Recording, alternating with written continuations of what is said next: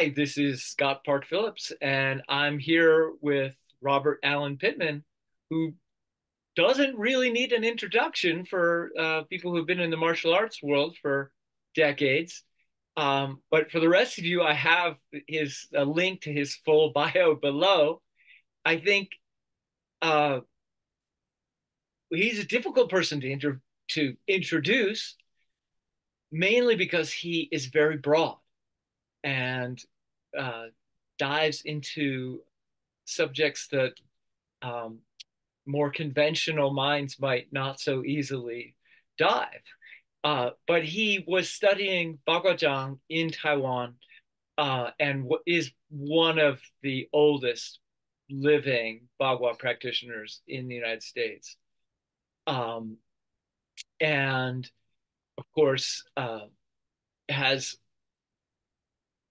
a whole bunch of other realms of things, including time as bodyguard and creating his own systems of invention. And we're going to dive into a bunch of stuff about the body, wisdom of the body, it's called.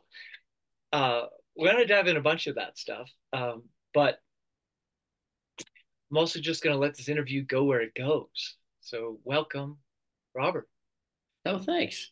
Okay, well, you tip it off. You dangle the carrot, and I'll chase it. Well, all right. So you probably know a little bit about me. I've written a couple books, and I started with I came across the premise early in my martial arts slash dance career that martial arts and dance were the same subject, and Yeah, that for some strange reason, many cultures had separated them. yeah, And I, you know, there were a lot of puzzles, but I wanted to puzzle out the Chinese one. yeah. And I don't know where how this information came to me, exactly. But Okay. word out there was that, Robert Allen Pittman makes the claim that Bagua is some kind of Shiva ritual. And I thought, and that definitely, I don't know exactly when I heard that, Yeah, my own process. So I'm not sure how much to credit you as an original thinker in yeah, the realm. But yeah. like I might have been posing a bunch of ideas and other people said, oh, Robert says that. Um, but Mhm. clearly the pose, that classic Bagua pose with the foot in the air, Yeah, is very is the Shiva pose. It yeah, is. yeah. And having studied Indian classical dance myself very seriously Right. for 6 years in my 20s, Where were you? I was in San Francisco. But of Okay, course, I who was it? studied in India Who too. was your teacher? Chitresh Das. Okay, all right. And which style of dance was it? Kathak. Okay, so have you got a sense of rhythm or what? I no, I think that you know. Well, that we didn't. We had a little loose connection at the beginning here, like it wasn't working. So I just went out and drummed for 45 minutes. Yeah. But yeah, drumming has been a part of my life since my 20s, pretty consistently. And I've been learning Ghanaian Yeah. the drumming of Ghana lately. That's really Okay. Robert Amaker is a man that you should try to get bio on. He passed away a couple of years ago. He studied, he's a Tai, he was a Tai Chi teacher. He left the White Crow School of Tai Chi in Moscow and Prague. But one of his adventures was to go to Tuva. And when they heard him drum, they said, we hear the voice of our ancestors, stay here. And they made yeah. him sit in the museum for 3 days and drum while the men came out of the mountains to come and be healed. Wow. And he had studied just a tabla in California as a teenager with an Indian teacher for I think maybe a dozen years or so, and ended up with an African teacher for many years. And then he pooled them. And so he used the big hoop skin drum. Uh-huh. But whenever he drummed, I always had the impression there was five people in the room drumming, not one. He was that good. His Taiji was also pretty extraordinary. He has a couple of senior students. His daughter teaches in I think Mill Valley with Scott. What's his name? Uh, oh, Tom Maxon is the guy that Uh-huh. his daughter, Alessia Amaker. But the reason I bring him up is because of this deep, deep connection of the heart to the drum and the drum to martial arts and martial arts to stepping to constellation and constellation to ritual to poetry. So there's this whole stream that you and I can talk about as a sort of common language. One of the fastest ways to learn something is to make it rhyme or to sing it or to stamp it out. So with your feet. Or to So just synchronize it with something that's familiar. Right. yeah, absolutely. And really the whole idea of Bagua as a concept is a kind of Italian memory palace. In other words, you imagine you have a room that you walk in, Mm-hmm. and there are shelves and desks, and everything you've ever learned, you deposit there in your memory. So if you need it, you enter the imaginary room and you take what you need. And then this way, you basically maintain your memory of everything you've learned. You know, Bhagavad, that's Bhagavad to me is similar precisely, to, I just wanted to interrupt. That is precisely how I learned it. I just want to say that it, the problem is finding students who are dedicated enough to get it by that method because it means you have to really, really practice a lot, you know? yeah, Keep going. yeah, this is an etheric body thing. And when I say etheric body, I'm talking about the heartbeat and the cycles of lung respiration. We learn things through patterning and our breathing and rhythm.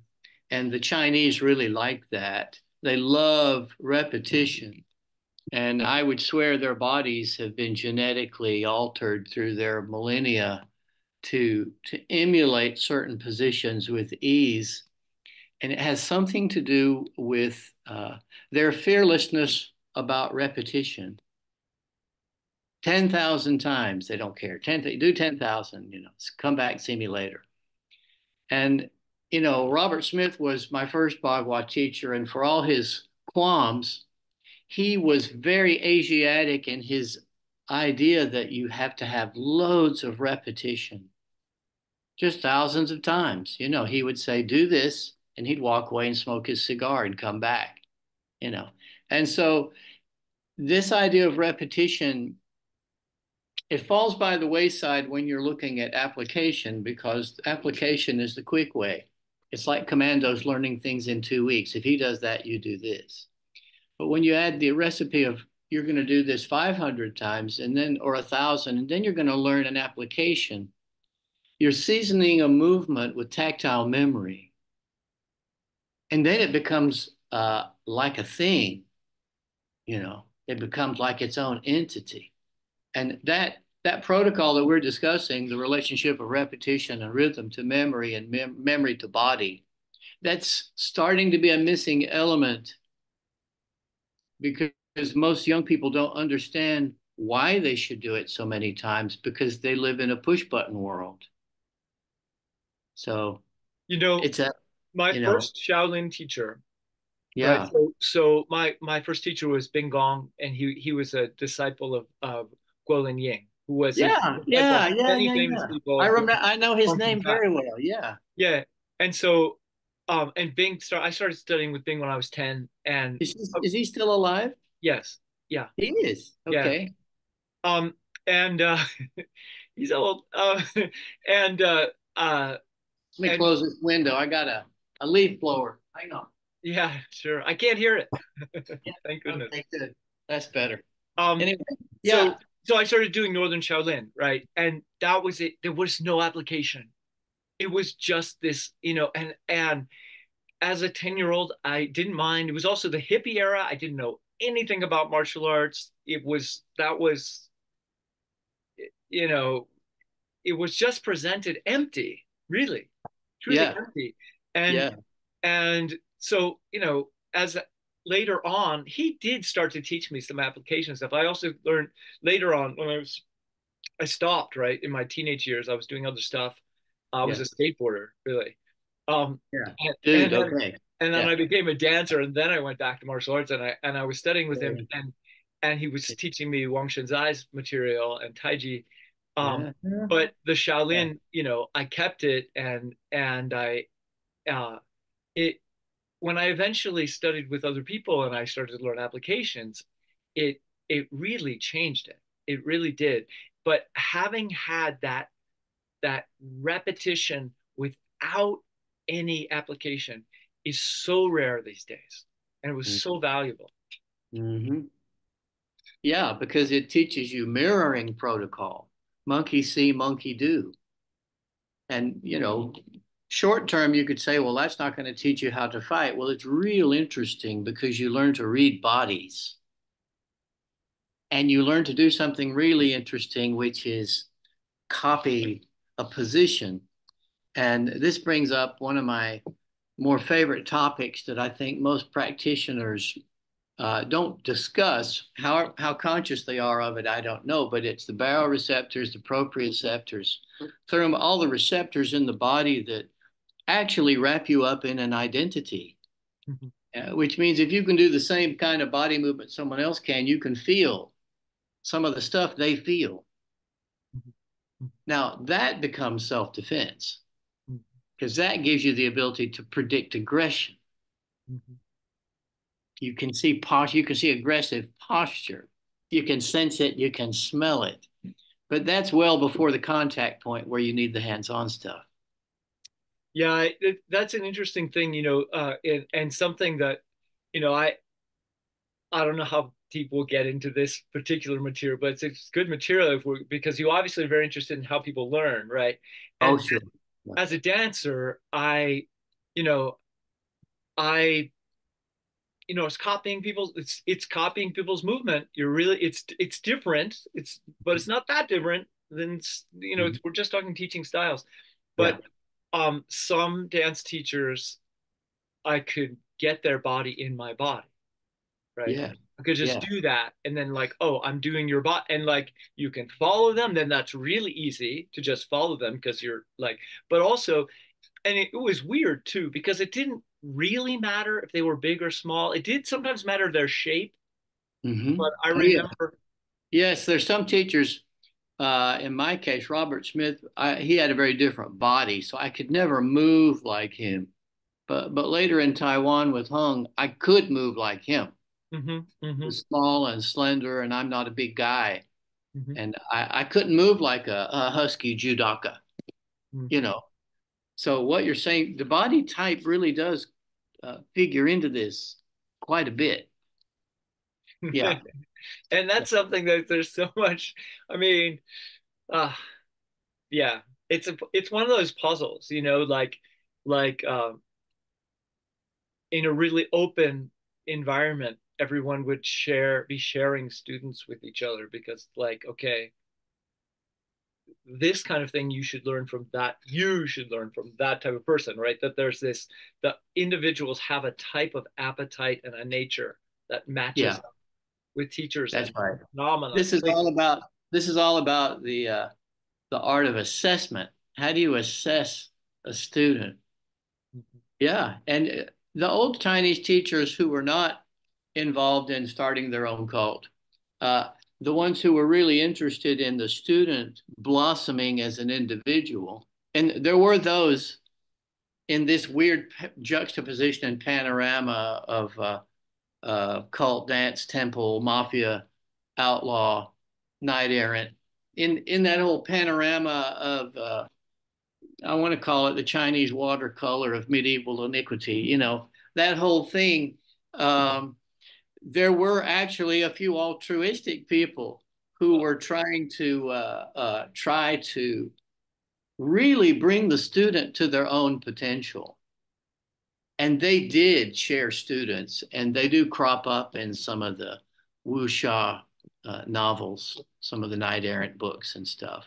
But it's rare because most of the tribe instinct leaks into everything. We do it this way, and we protect our own. And I understand all that. And that is an instinctive thing. But if you believe that your student could become something greater than yourself, you have to have a different view of what the student is there for you to teach. That's a very different thing. That Yeah, is, yeah. I have this. I have this. I would claim it's Taoist, but uh, uh,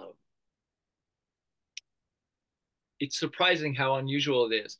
What I tell students, if there's students, you're working with a new student, mhm. but this is true of me working with any student, right? If you're Yeah, working with another student, but your goal should be to make them stronger, yeah, smarter, yeah, richer, yeah. funnier, and better Sure. looking.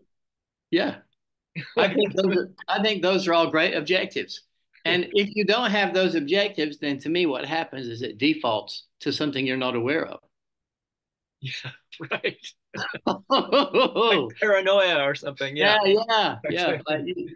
you become that Chingy guy who killed 40 people, and then he was having dinner in a little cafe, and someone walked in, and he thought they were attacking him, and he jumped to the side and hit his head on an iron table and died. It's because he was paranoid. See, so all that training for combat or for whatever it is you think you're doing, it can really spin into a psychosis if you don't consciously create targets for yourself. I'm doing this because I'm doing this Yeah. because. Well, I mean, I will say this just to see where it takes you. I one of the things I noticed, actually, working with Rory Miller pushed a lot of these buttons. I know of his books. I don't know him, but his books are really right on the mark. Yeah, and it got me thinking about like, okay, so um, the adrenalized state, you know, is different. If you're adrenalized, you're all of your there's all sorts of stuff that doesn't work, and there's all sorts of stuff that you don't need to train. Like the game really flips. Like you don't need to be stronger if you're adrenalized because you're going to be strong. You're Mm-hmm. going to be really strong, and you don't need to be faster, right? Those sorts, so that kind of thing changes. Yeah, Its value changes.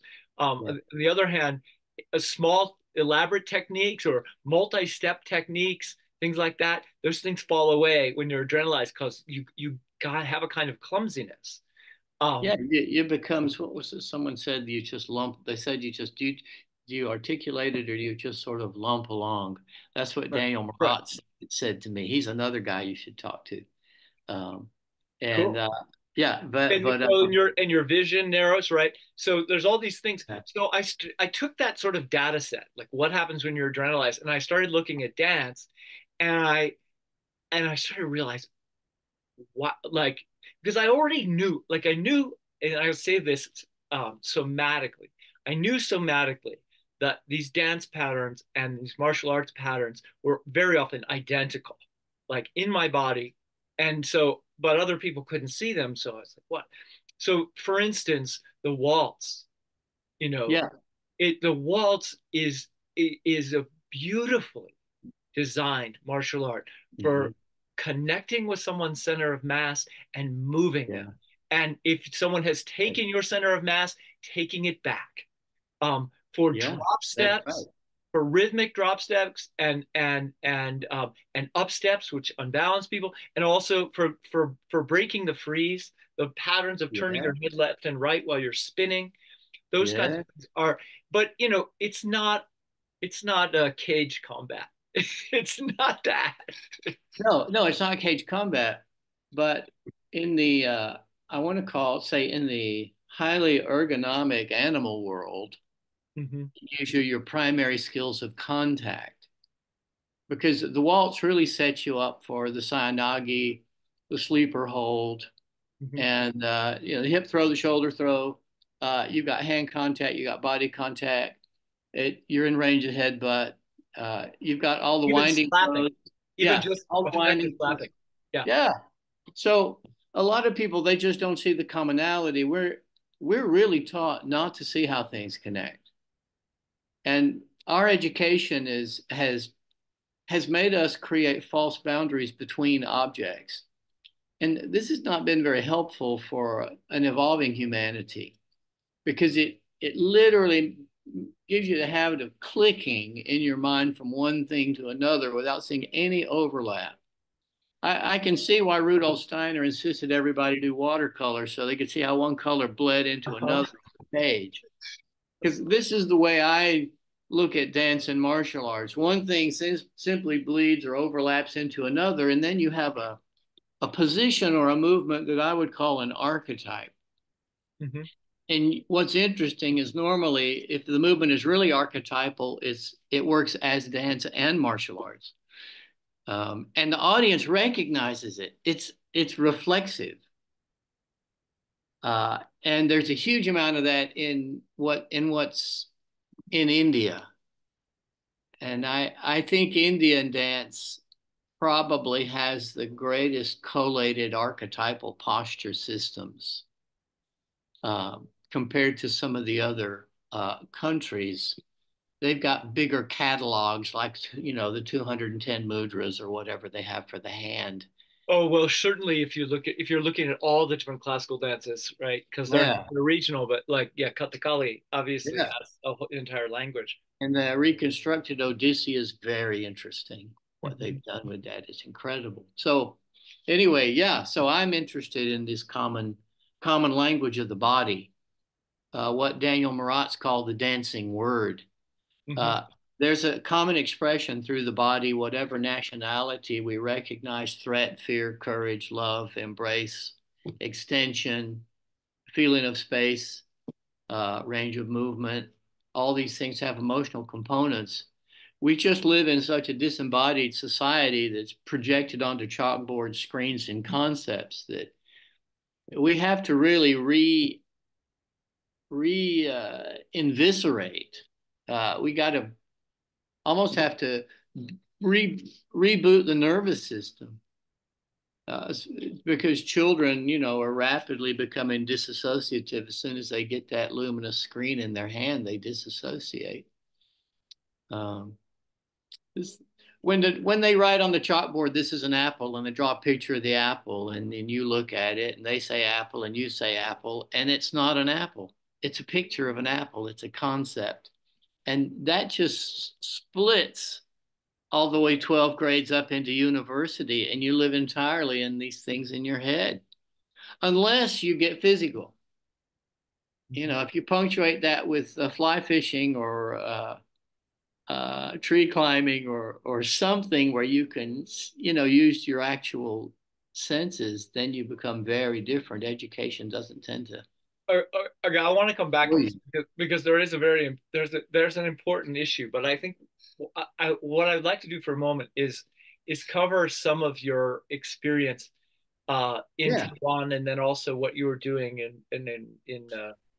or in France or in Brittany or somewhere. Yeah, I lived in Brittany. I have good friends there, good students. All right, so let me ask some questions. So, well, what year did you first get to Taiwan? What was that when you were first? 1982. I did Taekwondo when I was 12, Hmm. and I found Robert Smith's book. It took me a couple of years to locate him because you had to write letters to publishers. Yeah. So I started with him. My friend Danny reminded me. I used to say 1975, but it was actually 1976, Hmm. and I was 15. Hmm. Uh, and so I had a learner's license. I didn't have a driver's license. My friend Danny was 5 years older. He drove me up to Washington, and I started doing Bagua in Robert Smith's classes. And then he insisted I learn the short yang taiji form, and I hated it, but he insisted. Hmm. And I started picking up his Xingyi, and he was big on reps and big on discipline. Hmm. And a difficult person in many ways with a great sense of humor and a bright mind. He was a CIA operative. He was a Were, specialist in Russian language. he was specialist in Russian. So, were you with him in Taiwan at all? No, No. Oh, no. By the time I went to Taiwan, he was in Taiwan from 59 to 64. I was born in 59. So I met him in around, let's see, 1975, I think. yeah. And he had no contacts there. My friend Danny Emmerich had gone to Taiwan to study Taiji with Zhou Manqing's chief student there, Mr. Liu. And Oh. Danny said, "Why don't you come over to Taiwan?" And I said, "I'd like to study with Wang Suqin." Mhm. And Wang Suqin died about 3 months before I left. And so I said to Danny, "Well, do you know of any other Bagua teachers?" He said, "No, I don't know anybody, but come on over, we'll find somebody." So basically, I went over. He had an English teaching job set for me and a room in a dormitory at a university. So I went there. I started teaching English part time and visiting the Taiji groups with Danny and Marnix Wells, Mhm. who's an old Chinese scholar in Britain. And Marnix helped me a lot because he had lived there for about 10 years as the head of a shipping company and he knew the culture and had studied with Hung Yishong and other Chinese teachers. So one thing led to another, and I ended up finding Hung Yi Min that could turn into a story. But he didn't have a commercial school, but he accepted me as his student. Mhm. So I had class. I studied with him every morning with 3 or 4 other people. There was a tiny class in a park. It wasn't a formal public forum. It wasn't a school. Mhm. But I was with him for 1982. I came back in 83. All he taught me that first year, and he knew damn well I'd come from Robert Smith. And I wanted to learn the circling exercise of Bagua, but when I told him I couldn't fight my way out of a paper bag, he said, "Well, we need to work on fighting because you've been with Shi Shensheng." Robert, that was Robert Smith's Chinese name. He said, "You've been with Shi Shensheng for 7 years. You need to know how to do something." So he basically just drilled me in the 64 linear tactical patterns, hands on for a year. Mhm. And every movement was an application. So I actually learned all those forms as a string of applications hands on. So that was painful and informative. Mhm. And that really woke up my PTSD, uh, as well as living in Taipei, which was pretty rough. It was hard at that time. Um, It was for me because um, I'm going to close this door because I'm doing an interview for the cat hysterics. Anyway, yeah, okay. I was teaching English and living in a dorm some of the time, and I was teaching English to make enough money to study English full time to get a visa so that I could study with Hung in the mornings because I wasn't doing Taiji. I couldn't get a visa extension. I was was doing something more arcane. was he speaking Mandarin or No, he was yeah, speaking Taiwanese. yeah, And Taiwanese. so between my bad Mandarin and his Taiwanese, it wasn't easy, except that it was all hands on. Sure. And he knew bits of Mandarin. So as bad as my Mandarin was, his was equally bad. And we got along fine on that respect. Um, that was a very intense year for me. And it's very hot. And there wasn't always air conditioning where I was living.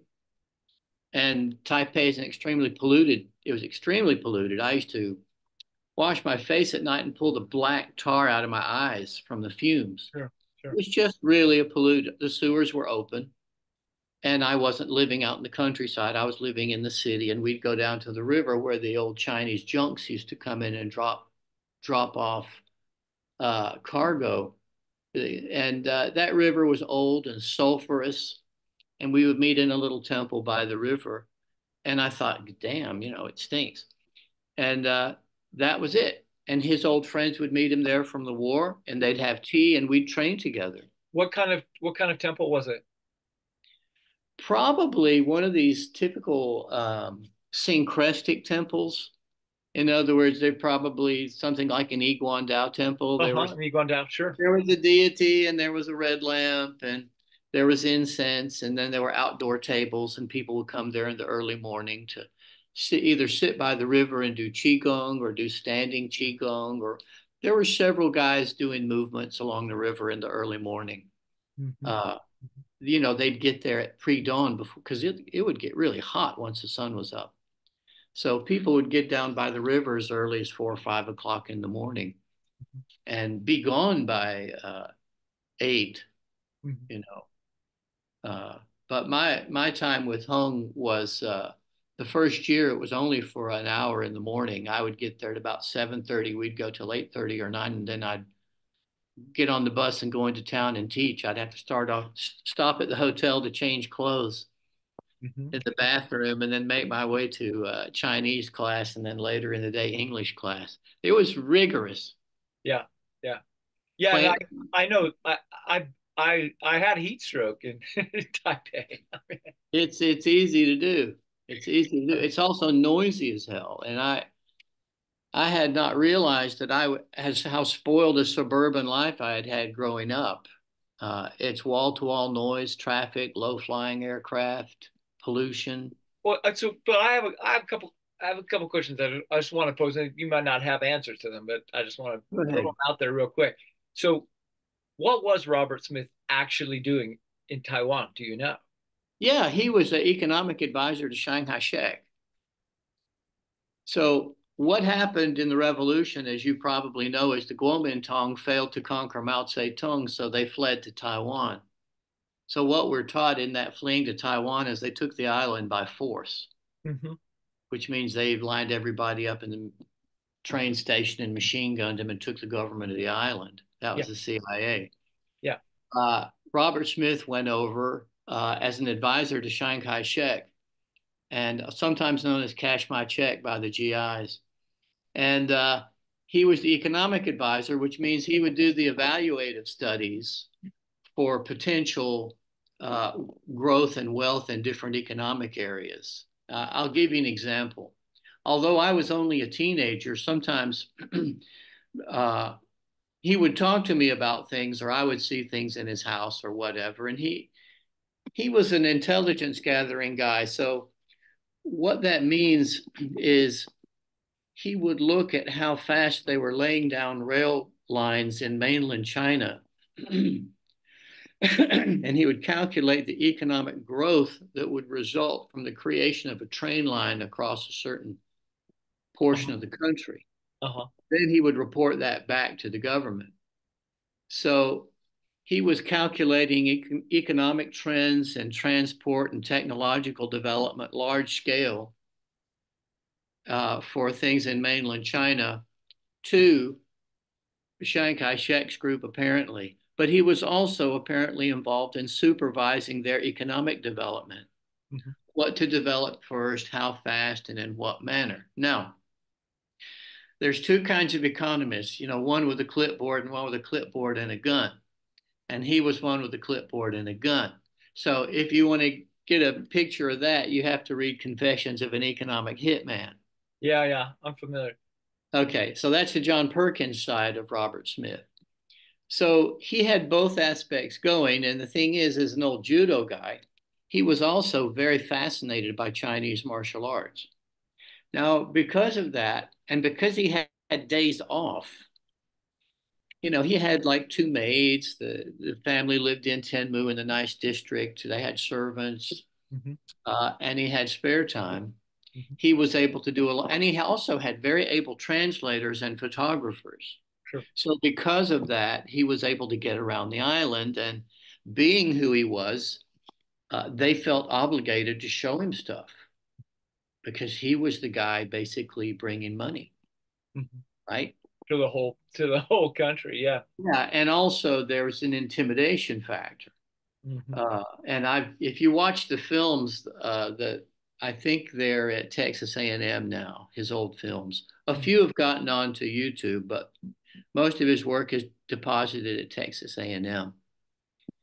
He had given me several boxes of material, but I returned them before he could blackmail me. But that's another story. Uh, he's a very cagey character.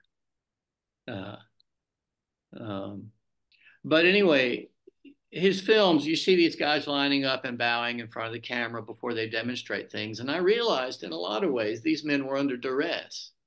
Uh-huh. Here's this big, intimidating government guy who comes in with daddy warbucks and the U.S. bonds, and Mhm. they've got to line up and obey.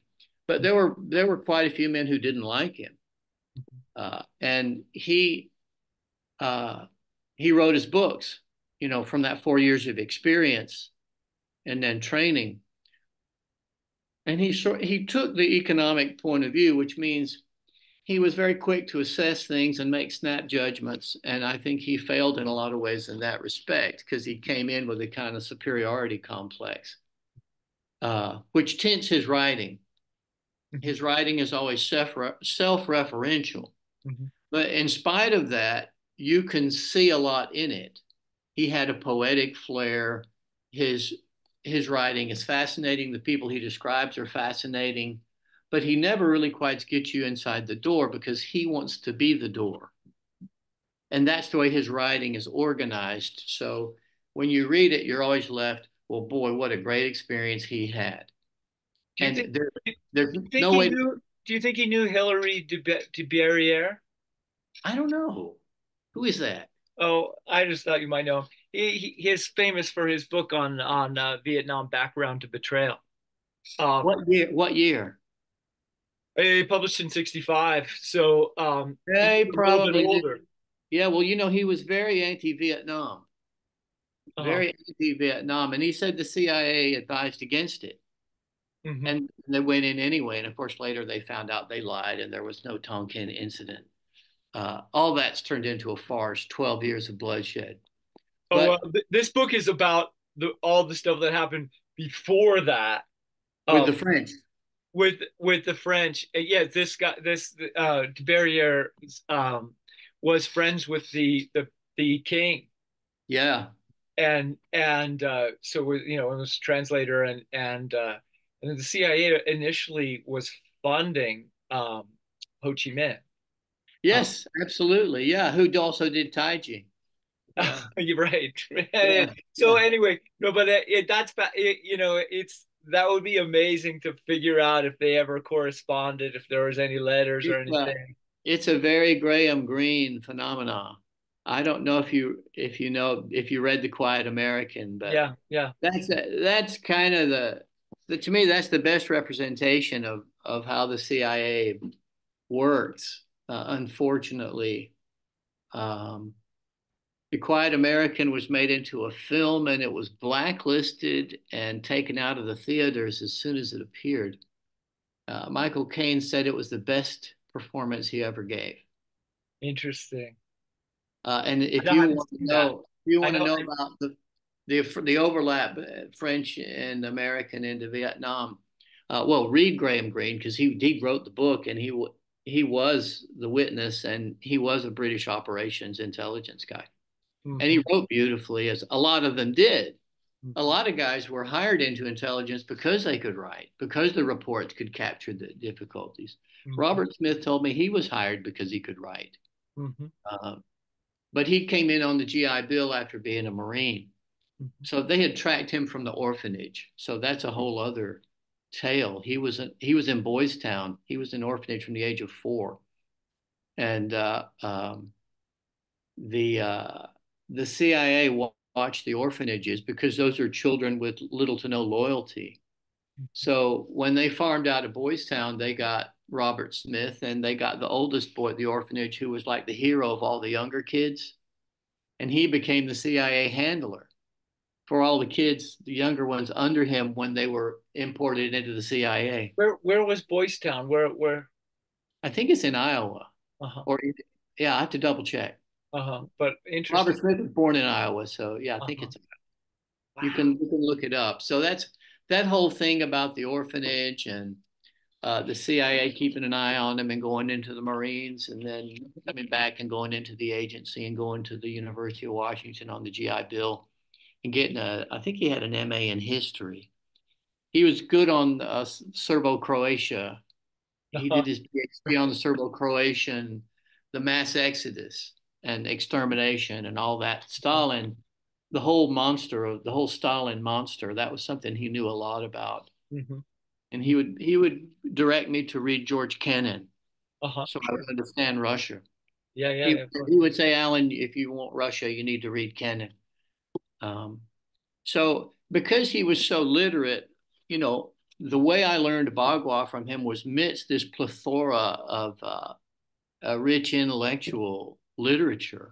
Hmm. He loved literature. He loved books. He had a library in his house in Bethesda because it's basically a spy enclave, has all the greatest old bookshops because the spooks, they want to know what they're doing before they go in, and so they read up on it, and a lot of them are very erudite, Hmm. extremely erudite people. And so, as a young kid from the South with a British mother and an American father, it was interesting for me to end up in Bethesda learning from a spook with, in Spookville with all these very literate, savvy people who were interested in the underbelly of everything. Uh, so that was pretty heavy medicine for a 15-year-old, Hmm. you know. And I was with him till I was 40. So that's a lot of years of Spookville that I never joined. And he groomed me basically to join. And he was, I'm sure, pretty pissed off I didn't. And that Hmm. had a lot to do with our separation. Hmm.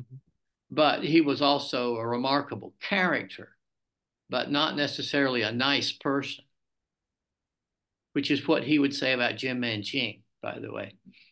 Uh, Remarkable character, not a very nice person. Oh, I could see that this conversation. I've seen a few. Not you haven't done a huge number of interviews, or I can tell. I've seen a few, and they're all very different. Like because you have these rabbit holes you can go down, and I realize I could dig more there. I think I'm going to leave that for a moment and take you back to Taiwan for a moment, Yeah, and just sure. ask you, like, what uh uh, actually, here's how I'm going to ask the question. So I just sent a student to Taiwan. Yeah. I have a friend who's a missionary who's raised in Taiwan, and she's, speaks,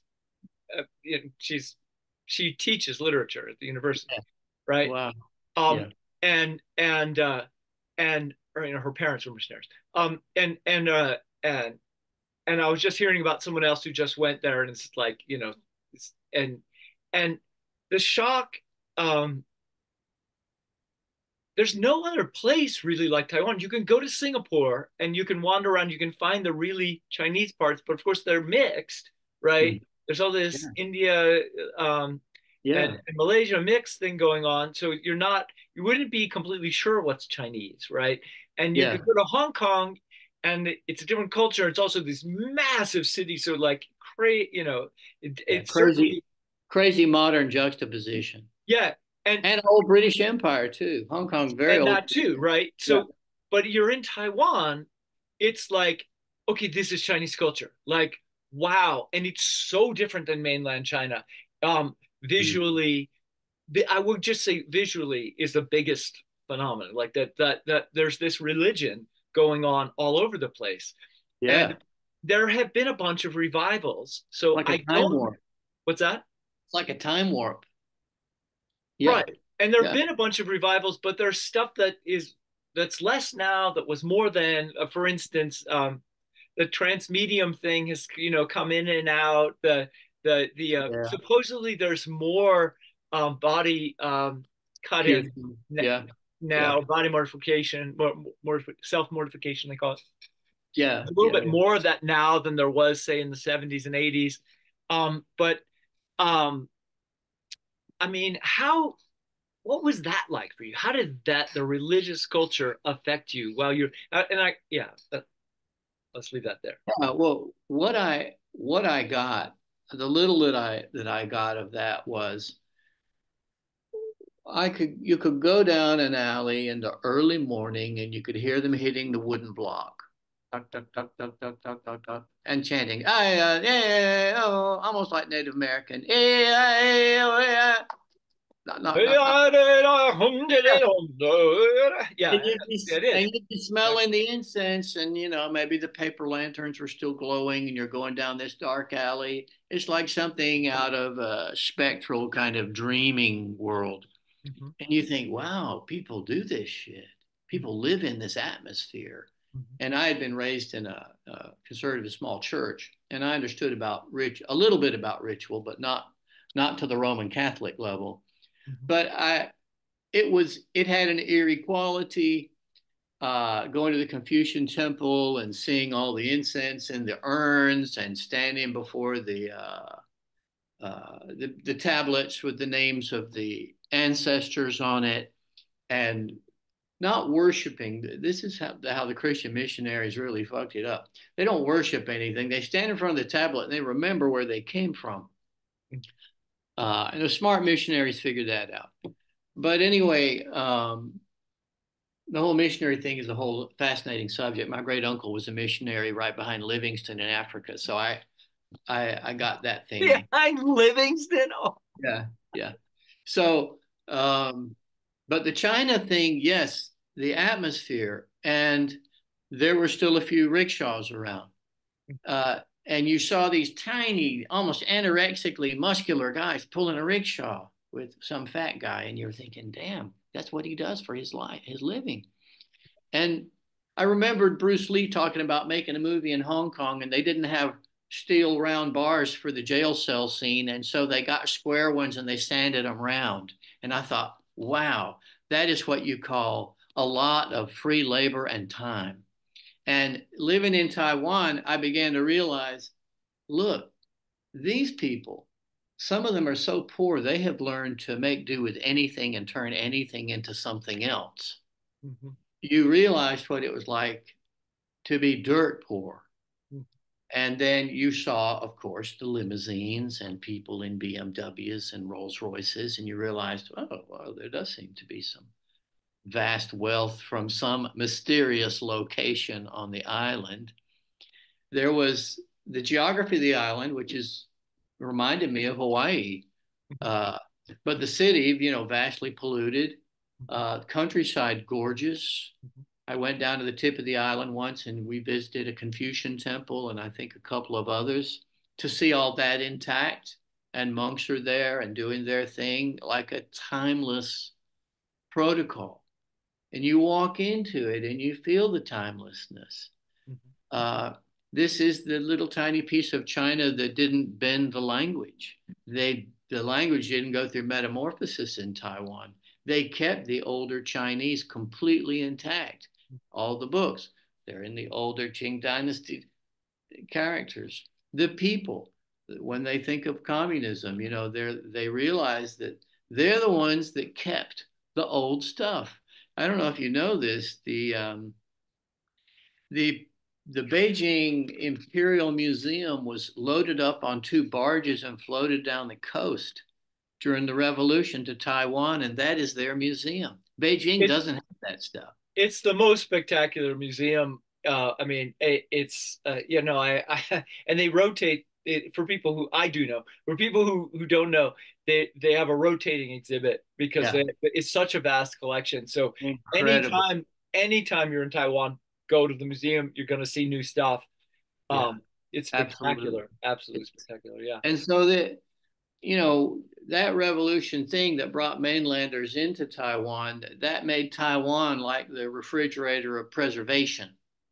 There's a lot of old bits of China in Taiwan that did not survive the revolution in the mainland. Mhm. But the mainland is trying to reclaim everything because of the tourist industry. And the Look, mainland does have incredible geography, but they struggle with what they did to themselves. obviously I'm going to send you my books. My second book, I really lay out that, a 500,000 temples were closed in mainland China. 500,000 Yeah, temples were if closed. not burned. Yeah, closed. Just what was being practiced there was ended. They Right? went into cave. They went into the cave hermits and lit them on fire. In the Cultural Revolution. But Yeah, by 1940, right before Chiang Kai-shek left, yeah, 500,000 temples had been closed. yeah, So when they got when the Kuomintang got to Taiwan, it was already a preservation of something that had been destroyed. yeah. That's why Chen Penling and these other martial arts guys got very interested in condensing systems. because they felt like there were too many elaborate details that were begging the question. So he condensed Chinese boxing into a curriculum, or Mhm, tried to. He mhm, was also very modern about application and science mhm, and evolving it. mhm. So there were men who knew that they had something precious as far as a relic of culture, and they were trying to reduce it to manageable proportions to pass to students who themselves were at the tail end of a preservation campaign, you know. And and so I got a sense of this, right, Yeah, from my teachers, and I'm the kind of person, for whatever reason, that had extraordinary natural discipline, like yeah. the just repeat it. I just stepped into that world. It's like, yep, I'll do it 10,000 times. It sounds fun to me. Like I And don't, that, and believe me, that would win their hearts because they had a willing student who would simply do what they said. yeah, yeah. Yeah, yeah, I had this, like, and that's just, I don't know if it's genetic or just a character flaw or what, but I had that. So when I started it, what happened to me is that in about I started dancing. Right? I was an exchange student in Australia, and I started dancing there because I was looking for people with more energy, basically. yeah, yeah, yeah. And I came back to San Francisco, and the men were dying of AIDS. Like, all the men were dying of AIDS. It was wild in the dance world. And Yeah, um and so I started getting into dance, which was a great time to be a young male dancer because they needed men for everything. So I yeah. got a ton of performing experience. That was one thing Fantastic, early fantastic. on. Yeah, Two, I because it was so hard to find training from male teachers, I yeah, went really broad. So I went deep into Chinese martial arts just to get physical training. Um, but I also went into all these different ethnic dance, what was called ethnic dance at the time. There were about 250 professional or quasi-professional performing groups in San Francisco at that time from all over the world. And it was just an wow. extraordinary moment. And they all wanted men, they all wanted young men. And I went around and I tried everything, and everybody knew me. Like, I Yes. just got in. Well, And you hit at the right time and you were wanted. yeah, This opened the whole network for you. So you were in a vintage moment. right. And it hasn't repeat, didn't repeat. But No.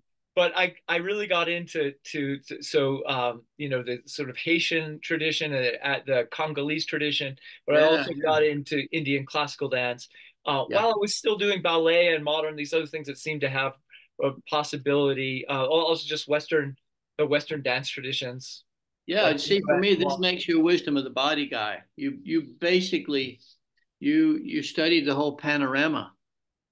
Uh, right. And it gave me this picture, right, yeah, of yeah. it gave me a capacity to see into the the Chinese realm, but these other realms too. For Sure. instance, my Indian dance teachers were they like Chitresh.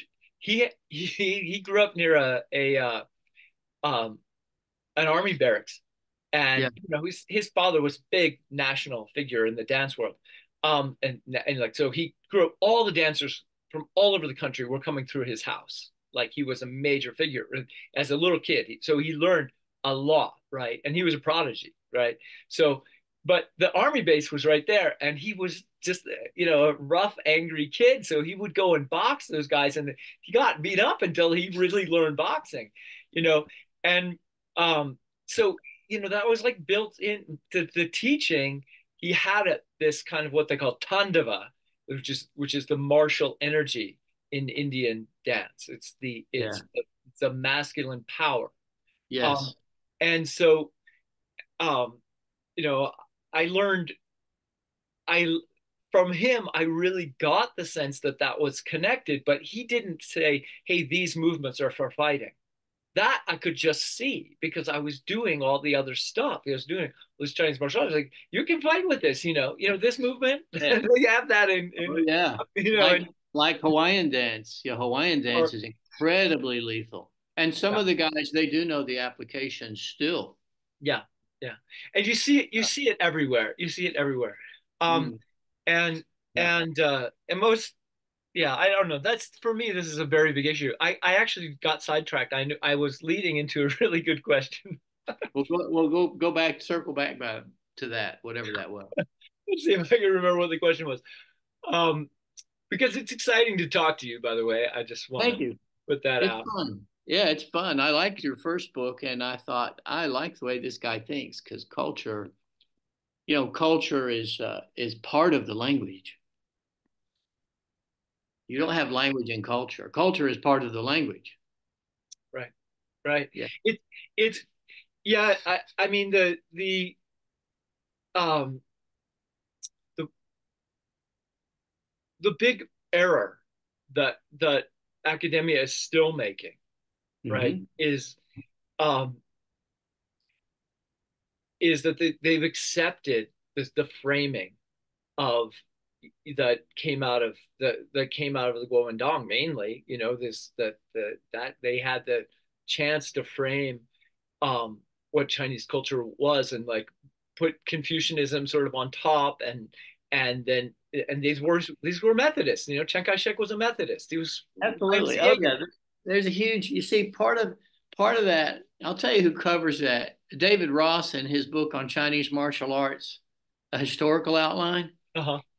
He has a nice way of explaining these how ideology got involved, so Mm-hmm. that if because of the Boxer Rebellion and the Taiping Rebellion and some of these revolutions that involved martial arts guys, martial arts got lumped in with radical revolution and superstitious nonsense of being invulnerable through qigong and all this kind of stuff, right?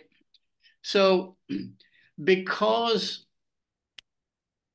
in the mind of Chinese of that last century, history was often automatically connotatively linked to superstition and being irrational. They wanted to present themselves as advanced Western intellectuals who were progressive. Yeah. Yeah. And so that also involved being a Methodist. Right, right. And I'm now using that word Methodist as a translation for fa shi. So a method master, which also meant Dharma master, but Yeah, the method masters as opposed to Taoists, right? yeah, As someone who's yeah, a master of the method, it yeah, and which very much, the difference, right, is that the Taoist view will connect everything together. yes, The method master will say that the method is preeminent. Um, yeah, and yeah. and another place this shows up, like again, a huge error I see in academia is, and I hesitate to use this word, but metaphysics. Um, that the that academia is because academia sees itself as not metaphysics. That's the that's the theology department, and we come from philosophy. We are the science people over here, and we're the Once again, somebody that never painted with watercolor. right. And Yeah. so they say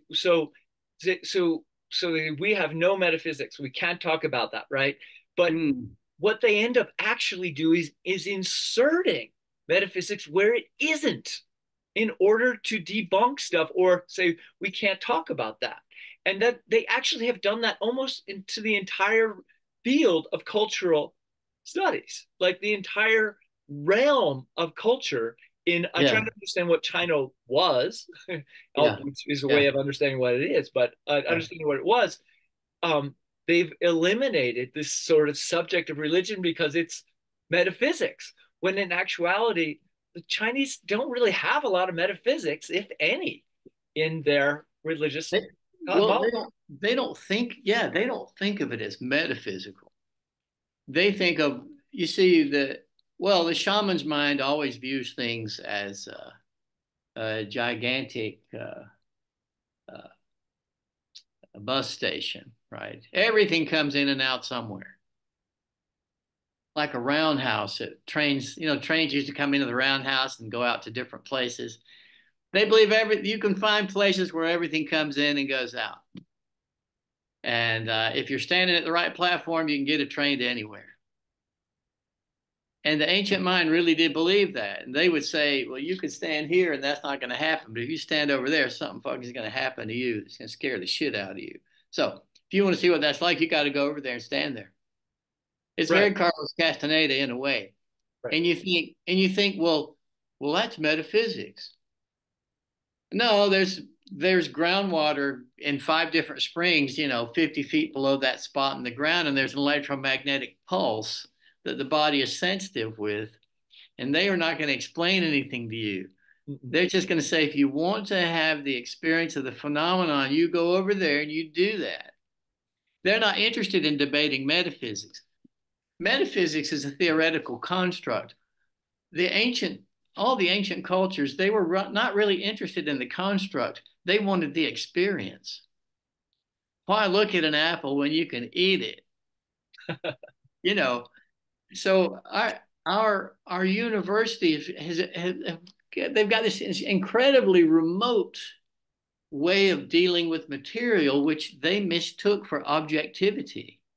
right, right. No, that's the problem, and I don't, I it's it doesn't seem to be going away. I have a great example. There's and which we should lead to the next question, Hmm. which is about meditation. So Yeah, I teach Zhuang, or sitting and forgetting, or Daoist yeah, meditation, yeah. and it's my view that the golden elixir arises from that spontaneously, Hmm. and that Okay. it because Zhuang itself is a representation of the cosmology of the cosmos. So what you're actually doing by practicing something non-conceptual, very similar to Zen, Yeah, is you're actually having an experience of how things come into being from huntun, undifferentiated chaos, yeah. into differentiation, and then Right. back Yeah, yeah. at inside and outside of time spontaneously in all sorts of ways, but that's the Right. phenomena. And this golden elixir thing arises, and what is it? And so I because of that, I'm in the meditation world, and a few years ago, a student of mine who pioneered mindfulness in the schools, the Mm-hmm. program, said, "Hey, you should look at this stuff that's going on over here." And this stuff, which is called Cheetah House, it's at Brown University. Um, Okay. Cheetah is a joke on bodhicitta, but Okay. Yeah. cheetah as the Yeah. animal, it's the name how Okay. it's spelled, and Cute. and it's a place for people who've had bad experiences with meditation. And it turns out, particularly if you're looking at people who go to retreats, there's a lot of people who have been hurt, at least temporarily, Mm-hmm. by meditation. And so she started this woman over there who I believe is, I don't know, I might have this wrong. I believe she's a descendant of General Patton. But anyway, she's gone That's around. that's rich. I know she's gone around and interviewed like thousands of people Yeah. who have had either teachers and but with dealing with bad students who had bad experiences and or both, and Yeah. cataloging this stuff. And she's Yeah. a neurologist, so she's trying to link it to brain studies. But what she ended up creating, one of the things, is 59, and my joke is it's actually 108, but 59 um, specific um, meditation problems, or I'd say they're hell realms. They're Yeah. bad things Oh, that have yeah. gone wrong, Sure. badly Yeah. wrong, you know, Uh-huh. and uh, and so I found this fascinating because I don't. I think if you treat meditation as a healing method, you there are a lot of big risks, especially if you say, "Oh, you have that problem, push through it." Whereas the training I got was to know just always go the other way, always go back towards simplicity, like resolve that. If you're losing the concept of red lights, you need to stop doing the no concept thing. You've gone too far because everybody Something needs to know else. what a red light is. Something else is happening. Yeah, the Vikings have a very old saying that they still use in Denmark, which is if you destroy a person's life lie, Mhm. they can fly apart in an explosion.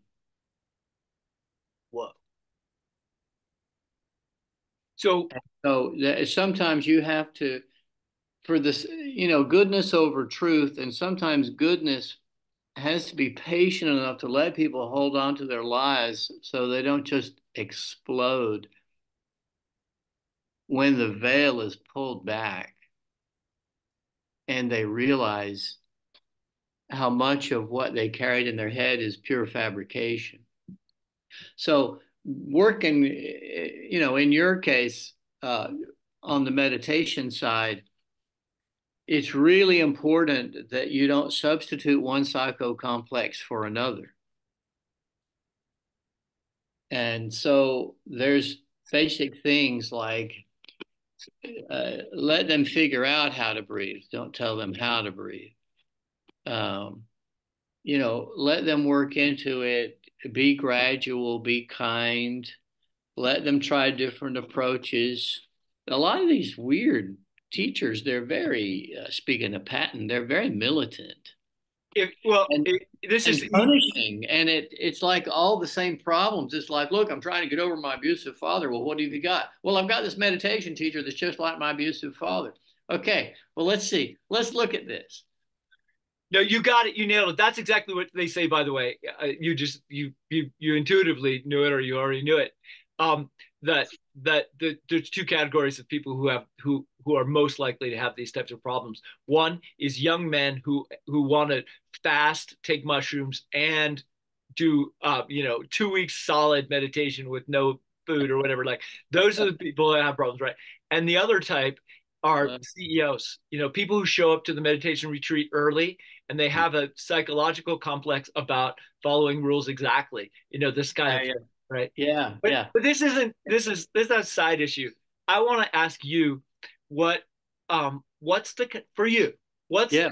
what do you think historically, but also for you, what's the connection between meditation, all different types, whatever you've done, and martial arts?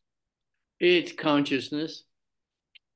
So what I would say is we have a mind, okay? And the thing about a mind is it's a great servant and a terrible taskmaster. So what we have to do is learn to direct the mind, because if we are not directing our mind, it is generally being directed by something we're not aware of, like Madison Avenue.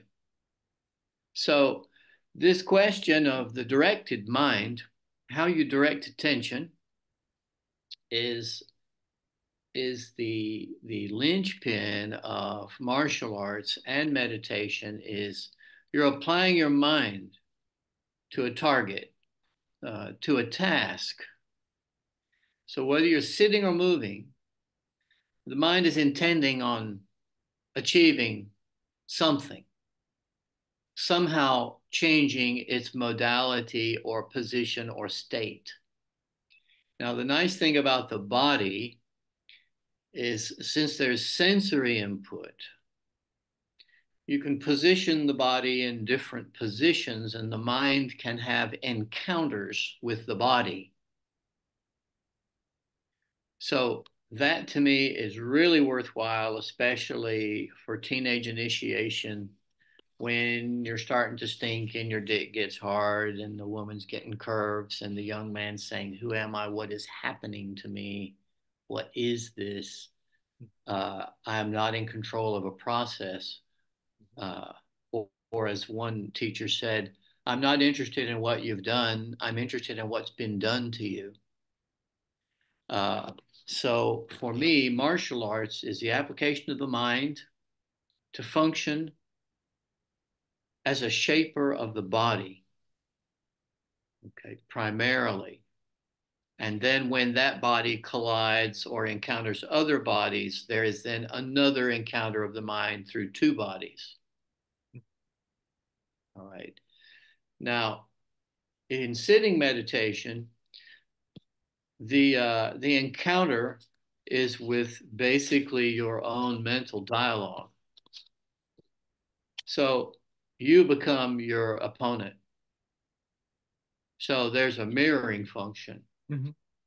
when you're doing martial arts, the body is the mirroring function, or the enemy, or the adversary, or the training partner is the mirroring function, or the form, or the rhythm of the dance, or whatever you're trying to achieve with your body is the mirroring function. You try it, it mirrors back, you see what it feels like, you try it again. And you have this ongoing encounter of what am I feeling? How can I make it more this way? So a lot of people say that's getting to know yourself, but really it's just getting to know how your consciousness interplays with your body. We can debate if there's a self in there or not. Mhm. Um, but for now, for me, that's the main thing is martial arts is an application of consciousness. Meditation is an application of consciousness. Meditation, the body can be dormant, but it's still one of the best ways to go into altered states. Like if you're sitting, if you just go into the crown and the Tandian simultaneously and hold those 2 points in your mind while you're sitting there, that can be quite dynamic. So the body can be used in static meditation very effectively with the chakra system, whichever culture you come from. Uh, but the body, I think, is for a practical person who is a monkey by nature, it's better for them to get to their mind through their body. People who can't be still, they need to get into their body, and they will get a lot of the benefits of meditation getting into their body. And I think of small children in that respect as a teacher. They need to get in, they need to jump around. They don't need to sit still. Their biological programming between 2 and 10 is not about sitting still. And yeah, they can do it, but I can also do a few things that I shouldn't be doing. I came to a question in my quest with the body, and you may have come to this too in your own way, Scott. That is, what is it for? And so I, you remember Kurt What's the Vonnegut? rotting flesh bag for? That sounds like a Johnson Fung question. Yeah. Yeah. And so when I came back and said, well, I have this body, you know, what is it for? And I thought, look, that guy can jump around like a monkey. He can bench press 400 or 500 pounds. He can swing on a trapeze. He can do marvelous things with a sword. He can roll around. He can stand there and you can beat on him and he'll laugh. He's learned to suck his testicles up into his abdomen. He's learned to be the biggest dick. Whatever it is, people can do incredible things with their body. And so I thought, okay, that means that the body itself is really morphable. You can train it to endure. You can train it to act like. You can train it to be like, emulate. And I thought, well, it's easy for a person, for a human to put on the gestures of an ape, but it's very difficult for an ape to put on the gestures of a human being. And so I thought, in some ways, the human body is the only incomplete animal on the planet because we don't have a final form. We don't have a shell. We don't get horns. We don't get a final coat of fur, claws. We can't compete. So we're like a larval stage that never comes to full fruition. And so I thought, oh, well, I can't do anything with that. So maybe I should go back to infancy. Since I don't know what the body can become, what do I know the body has to do to get to where we call it an adult, which we'll get into that in a minute.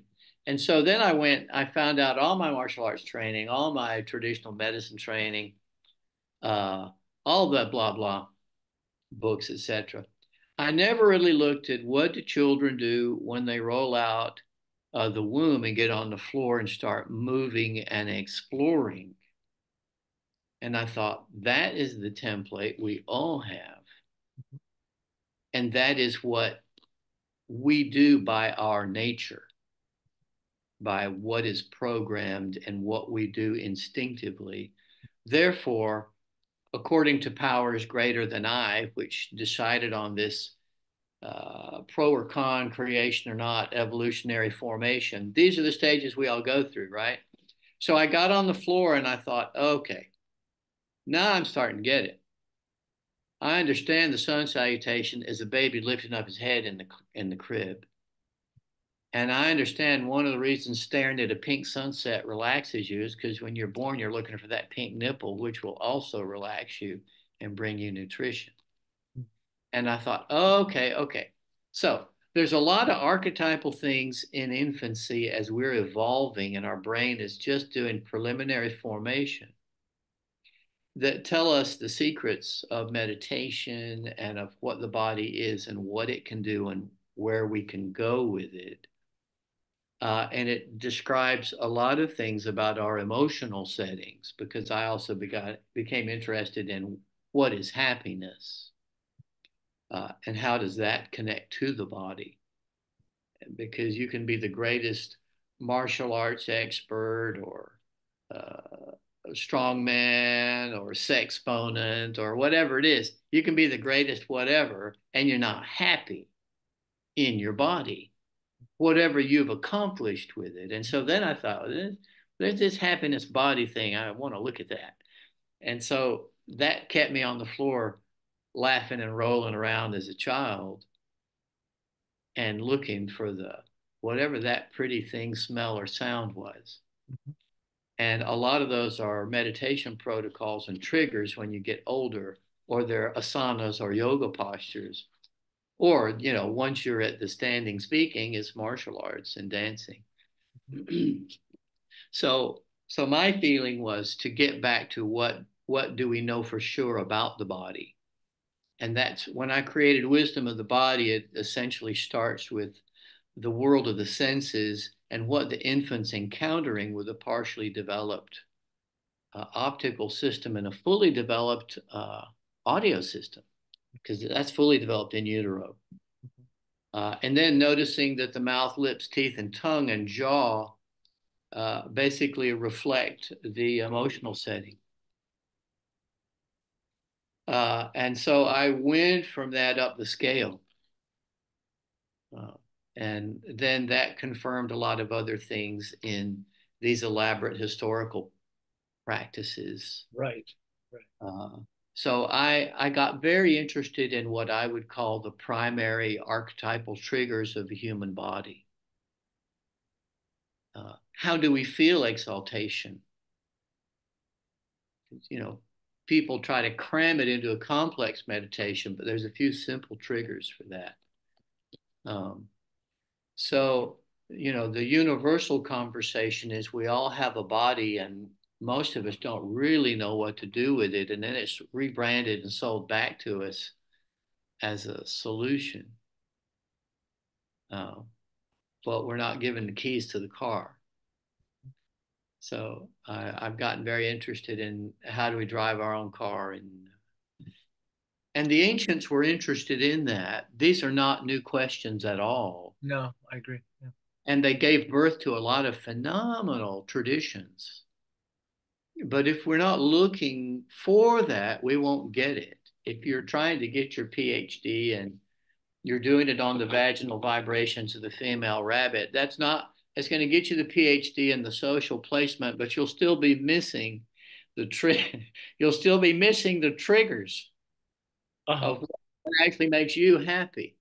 Yeah. So this quest, this odyssey, this quest, this mythological journey, the Joseph Campbell soup thing, where you're going and you're getting all this stuff and having these encounters and enlightenment, I think there's a way that can be viewed through primary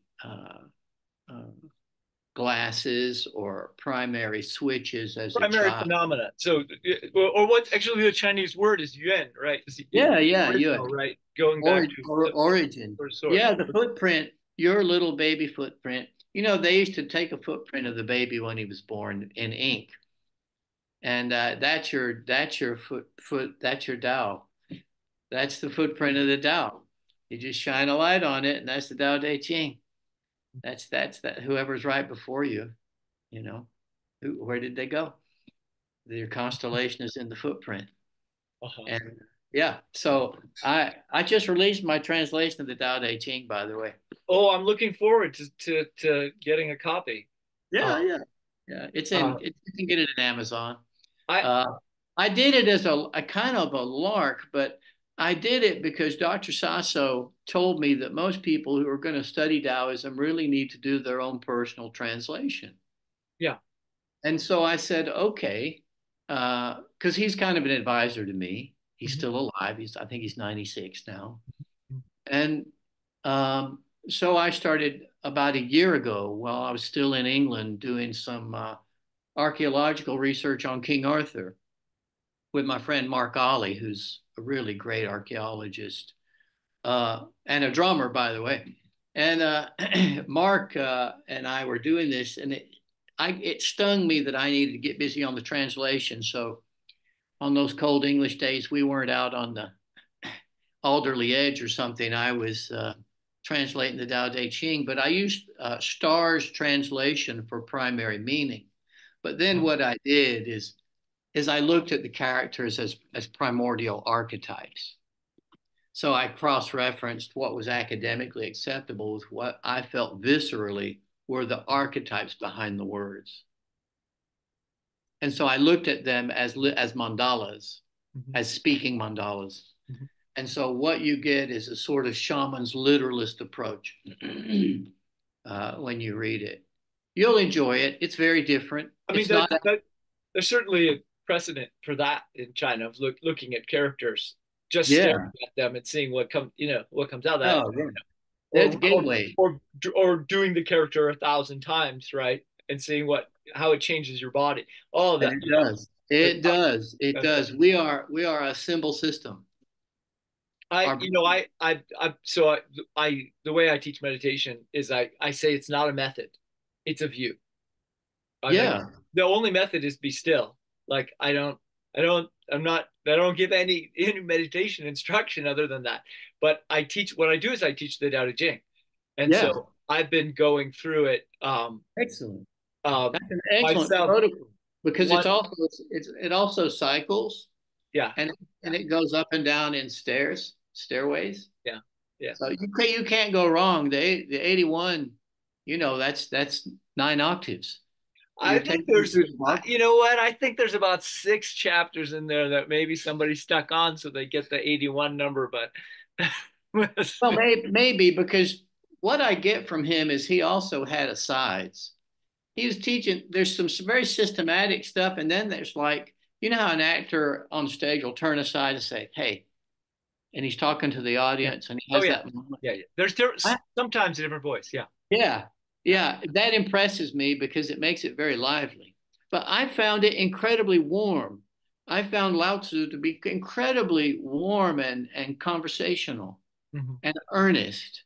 I didn't find it to be cold, remote, on a mountaintop. I really felt like I was just sitting in front of the fire with him. And There's an enormous amount of humor in there too. Not as much as the Chuangzi per se, different right, style, but right. there is a lot of humor, and it's mostly missed. The Oh, translation. you'll like it. Well, you'll like mine because I realized there's a lot of talk about the people in their flag and the folks. And basically, it's distributed between the people in their flag, go team, and the folks who are like the people, the fireside Taoists are going, oh boy, here we go again, another revolution. You know, it's really funny Uh-huh. to split humanity up like that. You're either a fireside dweller or you're waving a flag. And so you got to decide, what's worth your time. Uh, Fun. Um, yeah. well, I'm sure if you have a link to that, I can put it with the video. I Um, don't have it, but they can look it up. It's called the luminous footprint and the sacrificial virtue. Yeah. Yep, yep, yep. I hadn't even got my own copy yet. I think an author's copy is supposed to come this week. Uh, yeah, the luminous footprint and the sacrificial virtue. And well, that's fun. That's going to be fun when you get it. All right, Yeah. few more questions. How long have we been Yeah. talking? Oh, pretty Uh, good. We're doing good.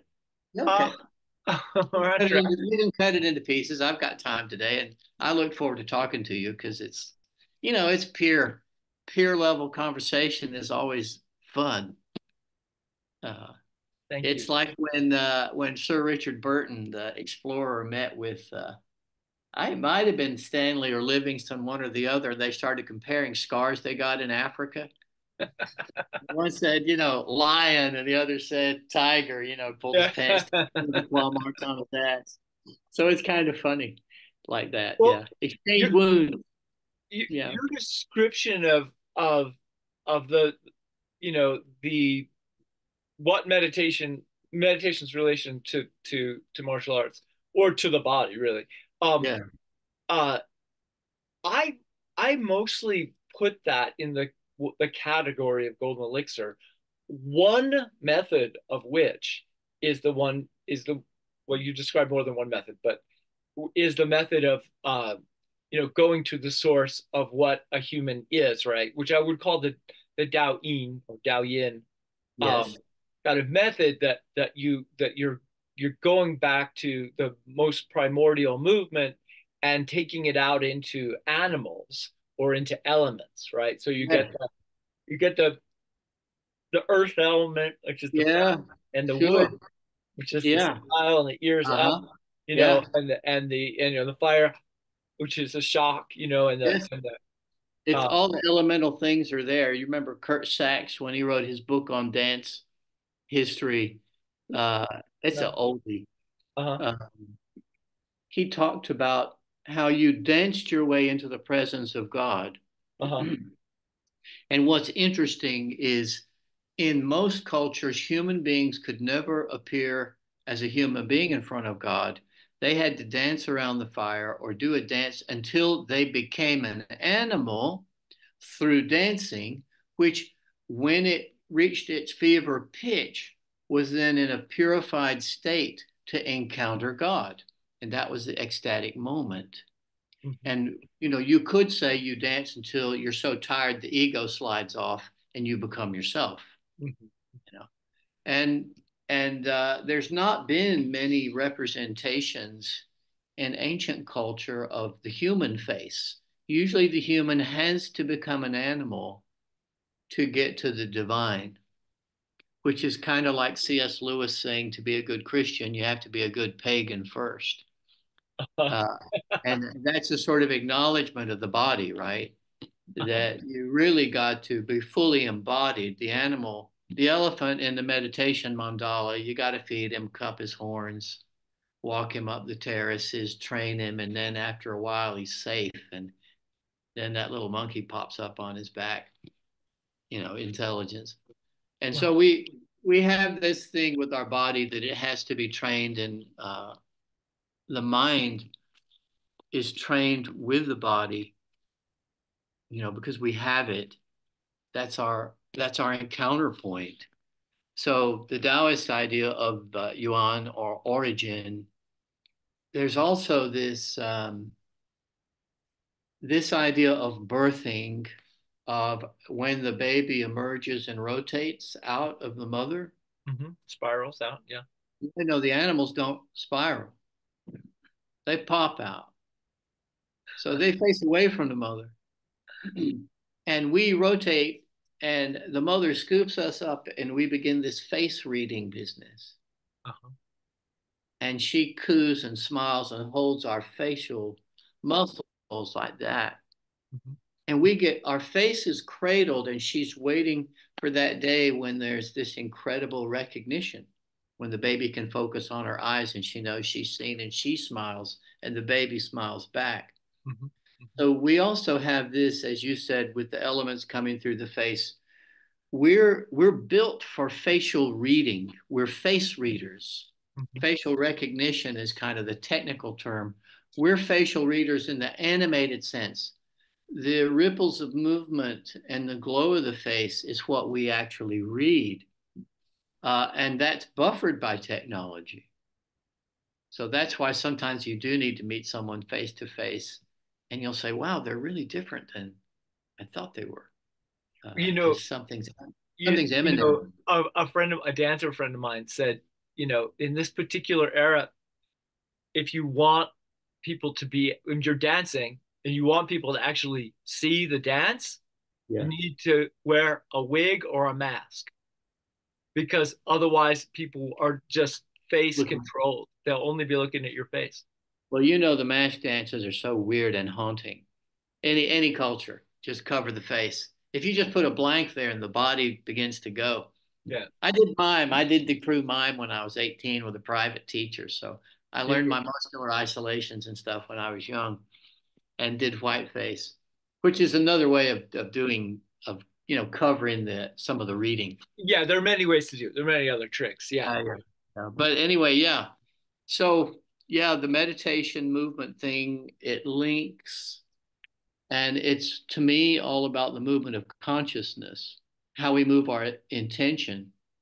Mhm. And the core element of that to me is knowing first off that you have the inner freedom to direct your attention. And if you're upset, think of your feet. You know, you can just direct your attention. And people don't, as a rule, have sufficient education in mind Mhm. to realize that they don't need to be a victim of their attention, because the operations of media, social media, mass media, is to direct your attention to concepts and things which remove you from that yuan, that original point, to get you caught up in something. How real it is debatable.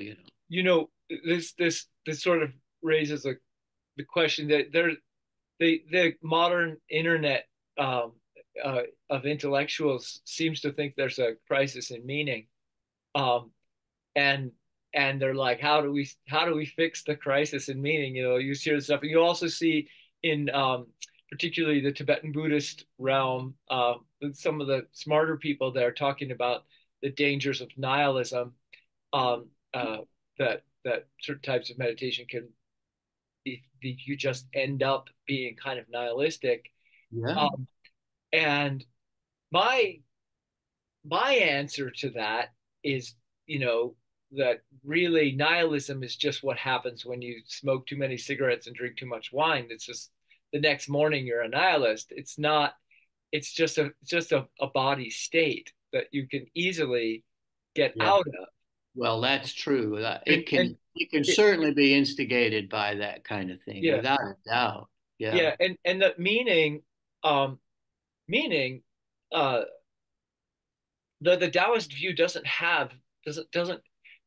ever land you in a meaning crisis because because the practice is that meaning you can go into it and it gets more microscopic, it gets more and more detailed, more and more that whatever the thing was you're looking at becomes Yeah.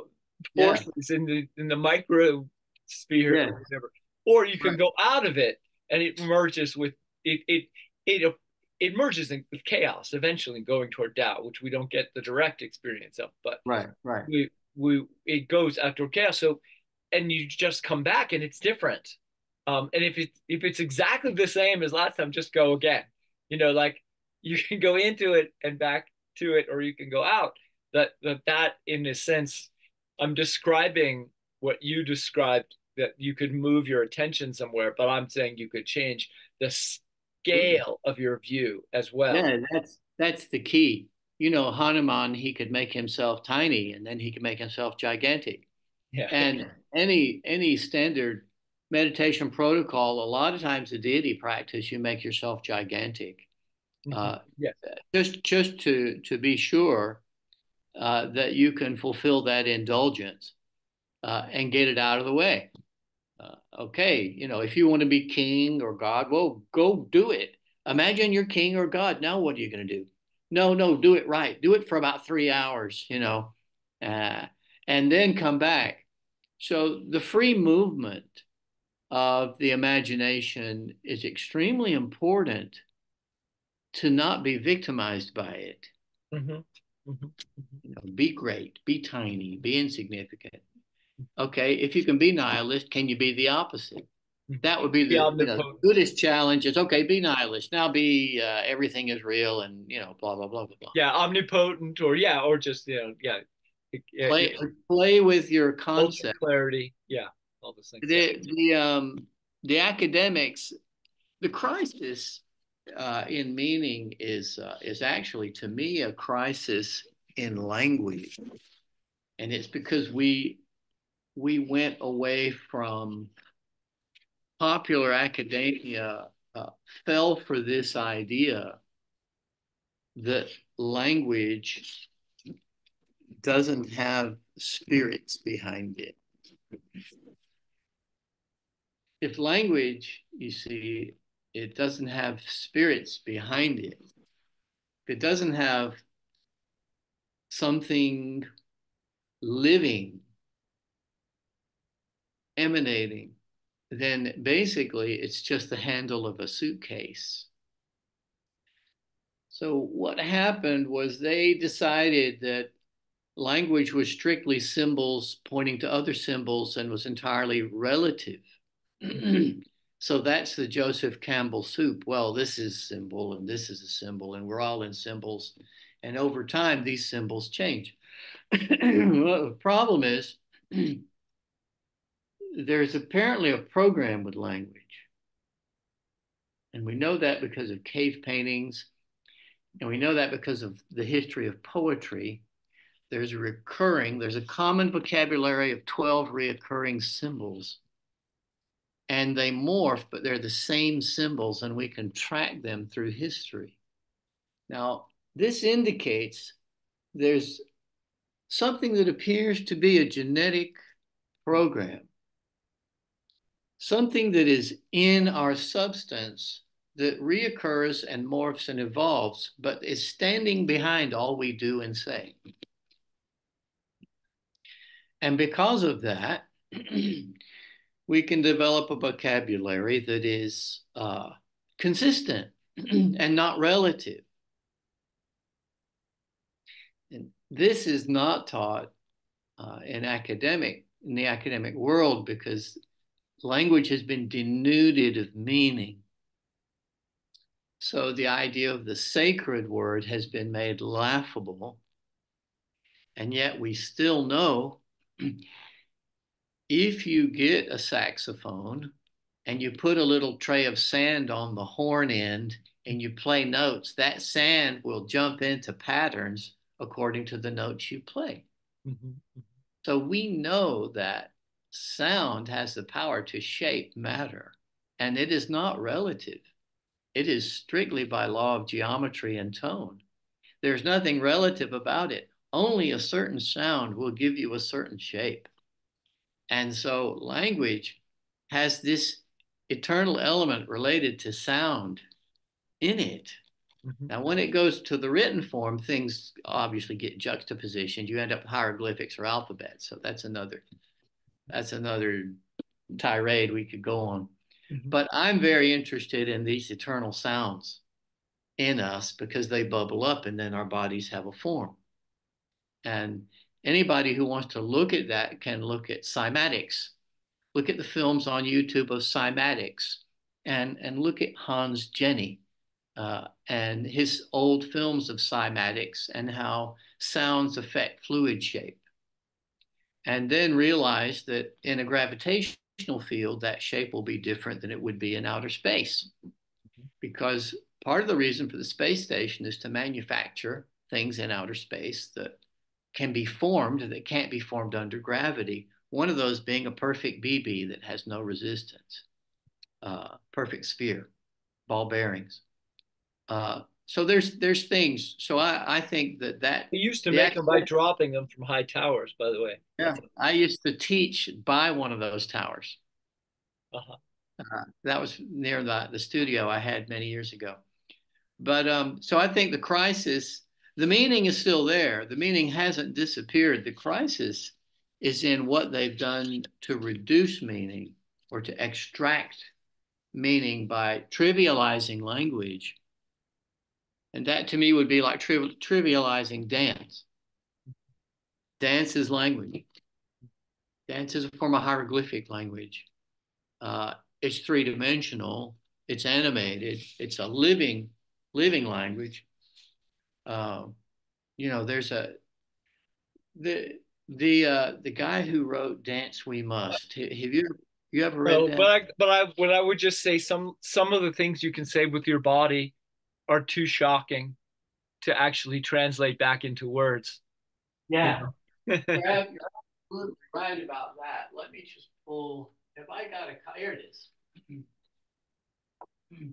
You should have this in your library. What's the book? Who's the guy that inspired Gene Kelly? Uh-huh. Ted Oh, by Shawn. Ted Shawn. Oh yeah, of course, Ted Shawn. Yeah. Yeah, I haven't read that. I would like to. it, it is. But Ted Shawn was a Buddhist. I'm not surprised.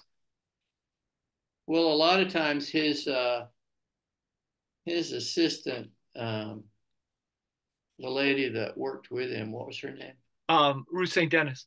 Yeah, she did a lot of Asian themes. You know the backstory. So I you can listen to some of yeah, I know. I have to get that book. You're right.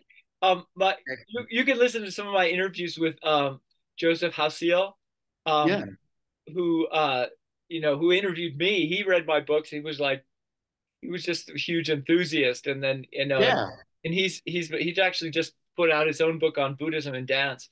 But he did a big research project on Ted Shawn, so there's a whole bunch of us discussing him. But one of the things I found out because that sent me on my own wormhole that the Dennis Shawn company, right? Bruce St. Dennis and Ted Shawn traveled all over the world, and yeah. they had all the major modern dancers. They had Charles Weidman, they had uh, Martha Graham, they had Doris Humphrey, and Mhm. others that were in that company. You know what they Yeah. did when they got on the bus? They read Nietzsche out loud. They were sitting there reading Nietzsche out loud. They all were Nietzsche masters. And Martha Graham actually said, I owe it all to Nietzsche. And you see a lot of people talk about Nietzsche and they've turned him into a cartoon. They don't realize that he said a lot of incredible stuff. He was a dance. He was he if he wasn't a dancer, he inspired Isadora Duncan. Yeah. She said she No, was. Nietzsche was a major thinker and feeler. People don't realize that you can lose it in the end, but that doesn't discount the rest of your life. You know? So So so yeah, let me dig in a little bit. fascinating about Nietzsche, though. I'm going to keep that in mind. That brings a very interesting set of colors to the equation. It does. Yeah, What you described there, well, part of what you described there of the 12 symbols, and this is uh Jung, Carl Jung said, right, that essentially said that there's a genetic basis for the collective very. conscious. And so you kind of like wove that in there. I just want Yeah, to point that out. Um, yeah, definitely. I what are these 12 symbols? Are they abstract or can I look at them? Are they Look at three-dimensional? that one. Yeah, you get a copy of Destiny and Human Control Systems by Charles Muses. I knew Charles Muses briefly before he passed. We corresponded a few times, and I had done his harmonic training for about 10 years.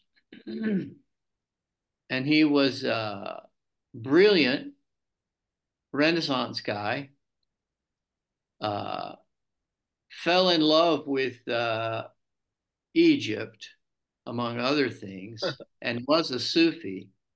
Uh, but I was sent to Charles Muses to do his harmonic training by my wrestling teacher, who was also a Sufi. Um, and so Muses wrote this book, which has something in it for everybody, but he's got a chart of the symbols in the back. But they're basically the symbols you're familiar with from old cave painting. spirals, grids, triangles, ovals, Mm-hmm. and they are what you will see if you do sun training with your eye and you press on it, you compress the optic nerve, and you see geometric shapes. They're part of the default structure of the nervous system. So everyone has them. Mm-hmm. And so we don't look at the world with rose colored glasses. We look at it through 12 different shapes that That's great. apparently, Great that, answer. And I bet people listening to this will follow up on some of that stuff. That's really oh, it's fantastic stuff. Now you can reduce the 12 to 8. That's the Bagua. uh-huh. But the Bagua is very peculiar because Bagua is interested in how it's interested in the moment when one thing is beginning to mutate into another. That's where Bagua really has something, is this model of weaving, how the transverse and cross threads begin to interweave. The point of morphosis is what Bagua is interested in as a concept. Uh-huh. As a martial art, yes, I think it came with the antler knives and the crescent knives from India in the Sung dynasty.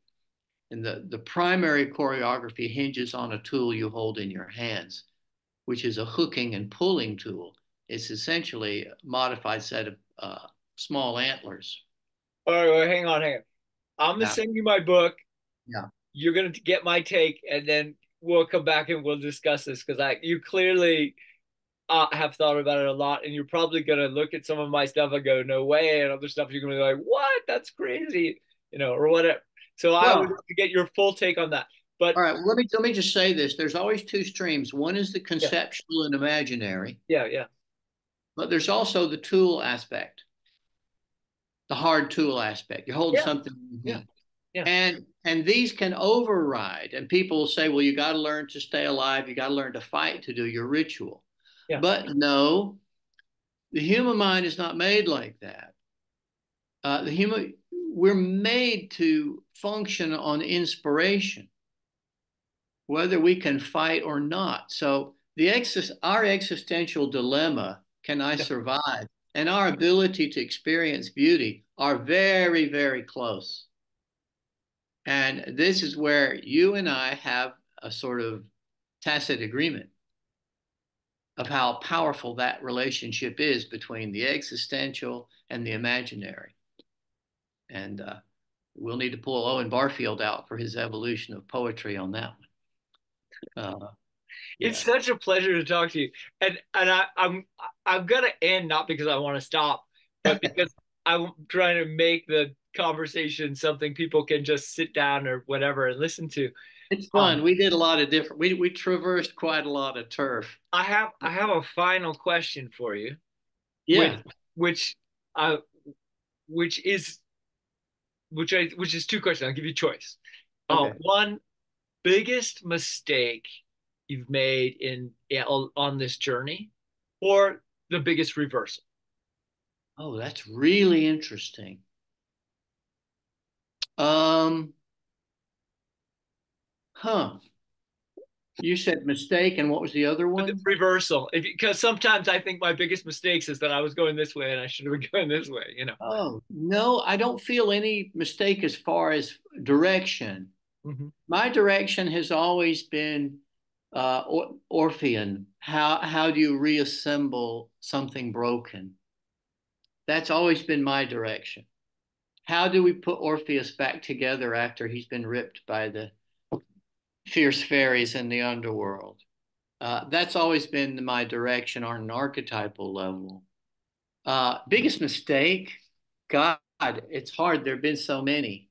Uh-huh. Um, I I would say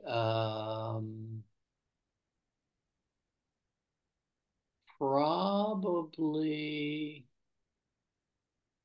at 30 is your Saturn return astrologically, and you have an opportunity to make a life changing decision.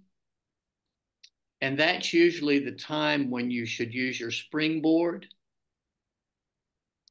And I was a loyalist, and I worked with Robert Smith from 30 to 40. And had I left him at 30, I think I would have been 10 years ahead of myself now. Uh-huh. So I think that displaced loyalty is one of my biggest mistakes. Mhm. And holding myself back through loyalty to an authority figure, however good or bad they are. Mhm. So that I would say misplaced loyalty is probably my biggest mistake. And that's something that you can't change because it's got a chronological tether. I believe life has very particular windows. Mhm. And once the time has passed, you're it's gone. Mhm. You were in a vintage dance Rosetta Stone cacophony for a period of time, Yeah. and you got your feet dipped in immortality, Right. Right. and it won't occur again. Yeah. So you were at the right place at the right time. You Yeah. were not at the bus station when your ship came in. So Right. my thing is, there are places I wished I had been earlier, Uh-huh. and I wished I could have done it earlier or had the discrimination. And I would have been better striking off on my own 10 years earlier. At least that's what I think. Mhm. Mhm. Maybe the fates are smarter. Mhm. Yeah. Yeah, no, that's a good one. That the nature of time, and what's the right time to leave? Boy, it's a tough one, isn't it? I know, and if you're working with traditions, you're also working with entities, spirits, and attitudes and things that have been around for millennia. Mhm. So this brings up the quote metaphysical or supernatural, which we could also, you and I could say, these are very strong genetic programs that we have to tackle. We have to wrestle them. There's no escape. They're present. They're in us. It's a built-in thing. Yeah, I'm only interested in metaphysics if I can wrestle with it. Hey, the Jacob model. That's it. Jacob wrestled with the angel. That's where I am with that. I'm with you 100%. Well, let me officially end this talk, and we can chat a little bit afterwards. Thank you so much, Yeah. Robert Allen Pittman, for this You're interview, welcome. and Thanks let's for do it coming out. again. That's it. Yeah. All right. Hey, if you like that video, don't forget to subscribe and watch the other ones. Also, check out my book,